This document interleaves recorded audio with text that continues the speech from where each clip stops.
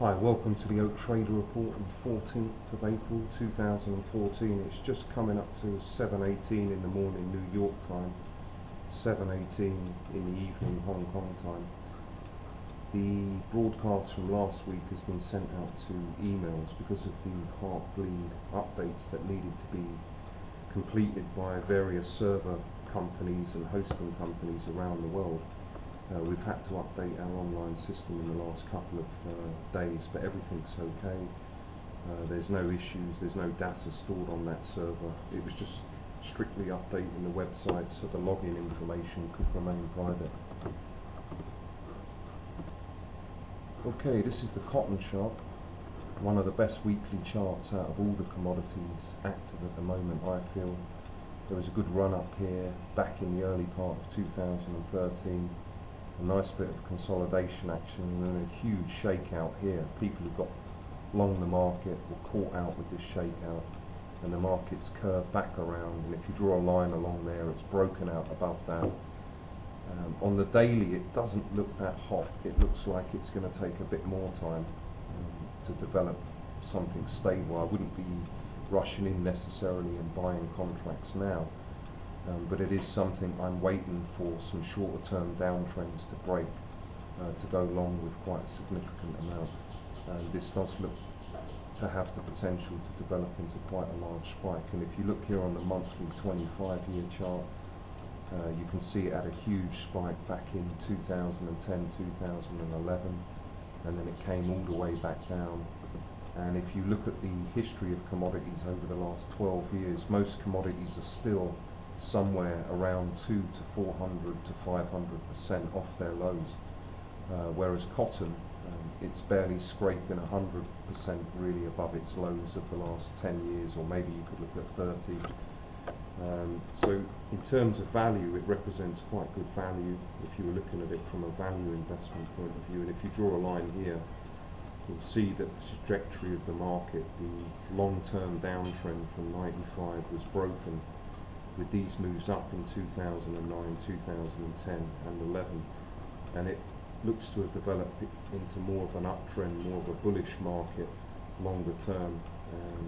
I would suspect that in sometime in the next 6 months to a year that this market will spike much higher and potentially reach around 120, 130, maybe a lot higher from there, who knows. But I think this has got a good spike in it sometime soon.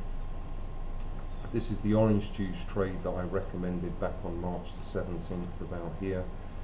You can see that it's spiked up nicely. It broke this trend here coming out of this consolidation, and it broke out of this consolidation.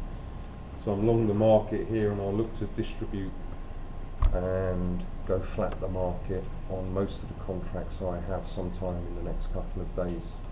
But it may well spike a lot higher from here. I might keep hold of a couple of contracts.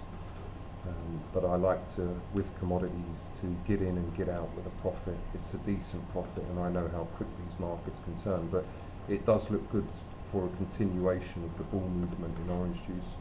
And you can see here on the monthly chart as well what we were talking about with cotton.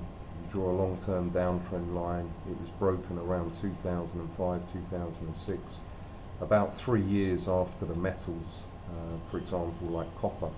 They started their bull movements a lot earlier than orange juice did.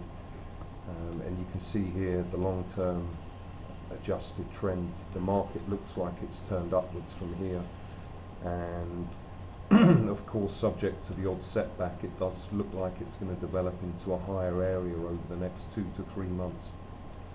But longer term, over the next 4 or 5 years, prices do look quite bullish for orange juice, or Floridian orange juice. Feeder cattle, recommended this also back on March 17th, been following it for quite a few months, as the premium subscribers know, and it looks to be a continuation of the uptrend, and this market looks to be developing into a market that's going to continue upwards over the next couple of months, subject to normal shakeouts. But I think this market's probably got around another 6 to 10 points in it for sure. But I have been distributing contracts, as I say, when you've traded commodities for just under 20 years, You know how quickly some of these markets can turn, so I've protected my bottom line. Also, I've brought my position to a quite a large profit. So in some respects, I'm just playing with the market's money now and just being patient and holding on to it while the market hopefully continues its uptrend. The crude oil market, it's a little bit of a strange one. The weekly chart, the 5-year, this is a monthly 25-year chart. The weekly 5-year chart looks quite positive for a move upwards, perhaps short term. But the longer term chart, for me, looks a little bit like distribution. Once we get this perhaps spike upwards out of the way, I believe the market will fall back quite heavily to its long-term average of around 65 to 70. And I think that would happen sometime in the next year. And I think I'm pretty positive on that. I meant to say, I think in terms of probability, I would say 75 to 80% that once this spike gets out of the way, then that will be the cue to short the market, and there'll be quite a large downtrend developing in the crude oil market. And this is the 5-year weekly chart I was talking about. If you draw a line along here and then along here, it's broken out of that distribution triangle on the upwards side, sold off showing weakness, you know, lower highs. And it's in one of those in-between places where I just can't quite tell until more price action develops. But it does look like short-term that it perhaps will spike up to around the 108, 110 area. But longer term, I am negative on crude oil. So I'm not sure if I would go in and out of the market, i.e. long for the next month and then short for the next year. It's a potentiality. I might just hold off and wait to take my short position when the market spikes up at around the 110 level. Perhaps I'll look to short the market around that position, but I'll let everyone know when I'm doing it. And you can see it here on the 1-year daily. It's broken out of that consolidation area, broken here as well. It does look quite positive, and it is a very strong market at the moment when you consider what the Dow's done in the last week. In terms of a mini sell-off in the Dow, the crude oil hasn't been affected, and we saw that back in 2008 as the mainstream economy was suffering and everyone could see it on the horizon. Well, anyone that's done any research, crude oil just kept going higher and higher. Truly a sign of a manipulated market. But again, crude oil sometimes does what it wants, but longer term, it can't ignore facts, and that's why I believe a bear market will begin. And the heating oil 5-year weekly looks pretty good. If you draw a line along the top of the consolidation area and you draw a line along here, it seems to have broken out of that triangle on the downside. So we just have to wait and develop. If it breaks this on the upside, it might join crude oil with a spike, but to me, you know, this potentially could be an area where it moves higher from because of the support at such high levels. But I have a suspicion because of these kind of spike areas and the sell-offs from where my mouse was at the beginning part of 2012, that this will turn out to be distribution and it will go lower from here. But you can see how high the market's being held up, almost 500% off its lows back in '99. And if you draw a long-term trend line, it hits the point in 2009 and it brings you up to somewhere around 182, 220. And I think that's probably where we're going to end up, subject perhaps to a spike upwards to send people the wrong way in the market. And then we'll have a huge bear market begin that will bring us down to around the 182 $2 level. I mean, that's just a prediction, but I feel this action here is somewhat distribution. I may be proved wrong if it breaks out on the upside, but I think the probabilities are telling me that this is distribution. The US dollar index here, the 5-year weekly chart, you can see that the uptrend here was broken, but I don't think that's anything significant as yet. If you draw a line along the top at around 81.50, if it broke that on the upside, that's where I'd be going long. Long term, over the next 6 months to a year, I'm very positive on the US dollar index. Subject to a shakeout, if you're a short-term trader, you would have to be careful for that. But I think long term, the US dollar is looking very good against a whole host of currencies. Refer also to previous Oak traders on Forex for my updates. They still hold from the last couple of months. And you can see here the 5-year T-note with the mini crash in the Dow, so to speak, the mini shakeout last week in the Dow. The T-note market came bouncing back up, but it looks to have developed into somewhat of a downtrend here, and the momentum looks to be down, although it could reach the 121 level with this particular correction in the Dow. To me, it still looks like it may go lower from here, but again, once that line is broken where my mouse is here, that's when I'd be very cautious that we would see quite a large correction in the Dow. But until that's broken, I wouldn't be panicking about selling out any index positions if you do hold them in the Dow. Right, this is it on the 25-year, and you can see just before the US stock market where my mouse is, March 2000, when most of the US stock markets made their high. You can see the huge drop that T-notes had, and this is where the market stabilized and the market collapsed into a bear market, although it's quite a steady bear market.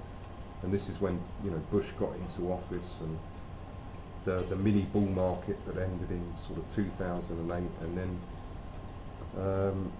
it's done something completely opposite to history. It's gone up whilst stocks have gone up as well. So if stocks continue going up, I think the trend will revert to the old way of doing things by falling back off again. If we've still got another 3 to 4 months left in this market, the bull market in the Dow, so to speak, we still could see this fall over.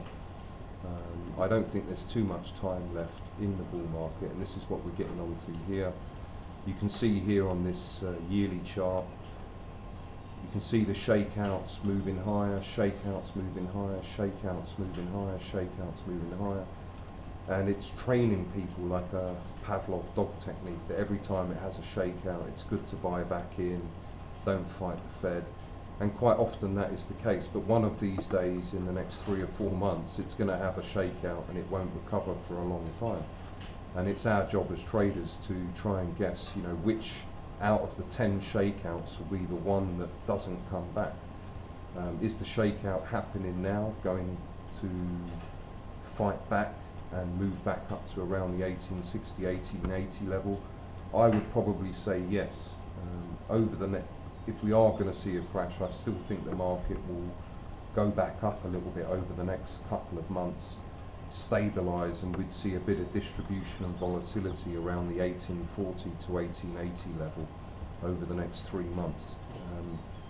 And we could see this move a fair bit lower, breaking this trend perhaps just to trick everyone. So there's where the trend is there. So say somewhere around maybe the 1760 level, 1740 level, this particular shakeout may stop, and then we may see a huge rebound in the market back up to 1840, 1860, and then sometime around August, September, we'll see the market falling off, and that will be the cue for the big correction and the downward trend to begin.